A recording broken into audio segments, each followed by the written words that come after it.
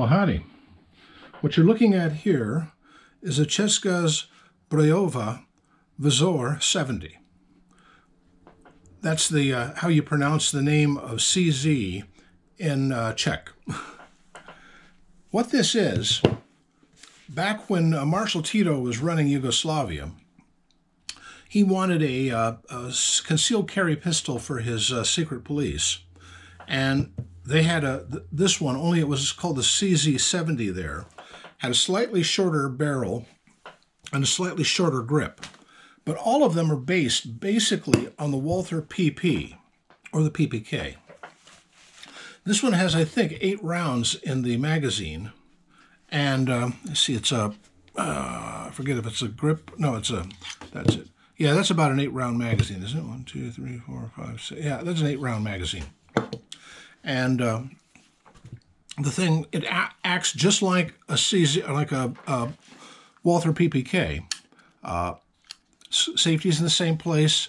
It's empty. Okay, it's double action with a brutal double action trigger.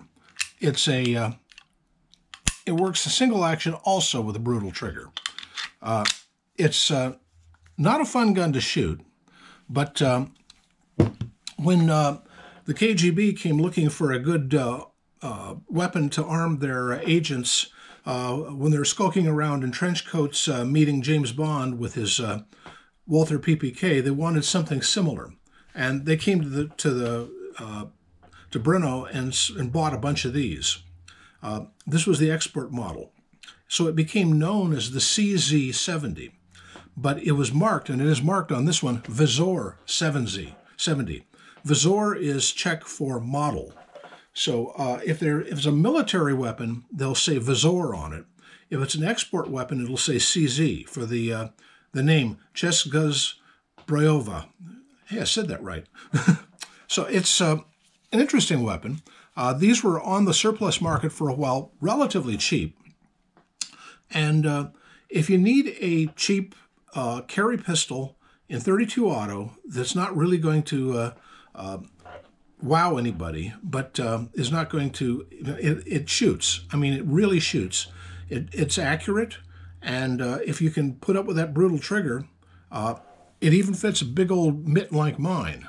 So, you know, and that right there says something, because usually I have like 2 fingers on it, and this is dangling down here somewhere. But this one, I can get full 3 fingers on the thing.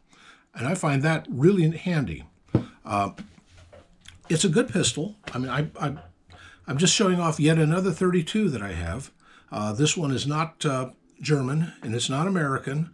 It's European, but it's not a well-known, or at least at this time, it was not a well-known European company.